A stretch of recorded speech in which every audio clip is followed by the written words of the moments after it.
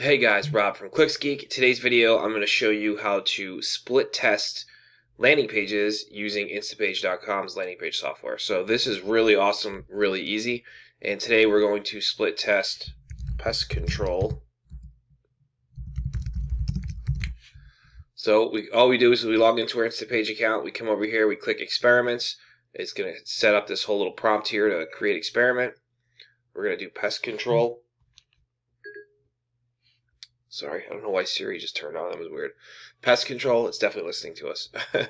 Pest control is going to be the name of the experiment. Hypothesis, just do A versus B, whatever you can name that, whatever you want. Whatever your theory is that you want to test is what you would put here. So for this one, let's just do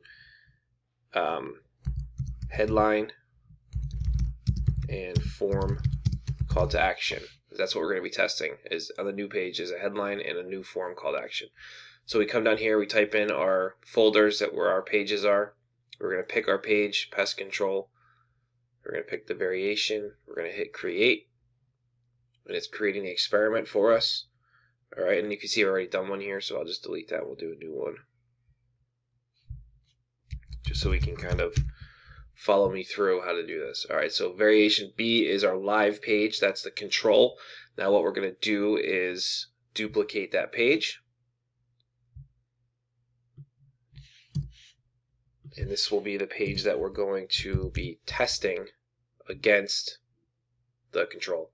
Alright, so we're going to do the traffic split here. It's going to be 50-50. So we're telling Instapage all the traffic that comes to this page we want split between both these pages evenly.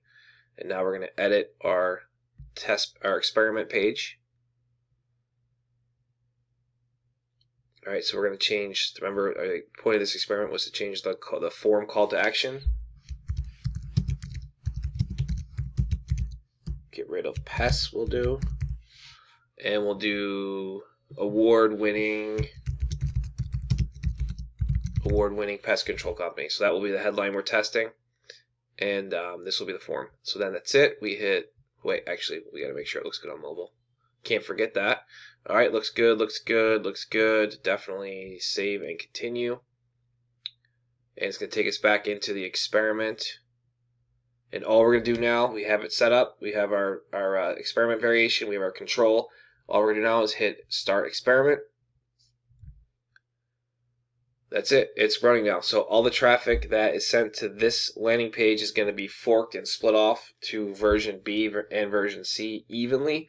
And after a certain amount of time, which is a week or 30 days, whatever your testing rate is, I mean, you want to have a decent amount of visitors come through this page before you decide which page is going to be the winner. I would say 50 at least. So once you have that data, and you can come in here and say, oh wow, so version C tanked horribly, people do not like those changes. Version B is the control is still the winner. So you're going to come in, you're going to end the experiment, and you're going to say, all right, variation B won. It was the highest converting page. We're going to end that now, and then you're just going to set up a new experiment. You're just going to keep testing. And this is how you incrementally increase your conversion rates with landing pages. I can't stress the importance of this enough. It's incredible how people don't even bother split testing, which is insane to me. Anyways, if you have any questions about Instapage split test experiments, anything like that, drop them in the comments below this video.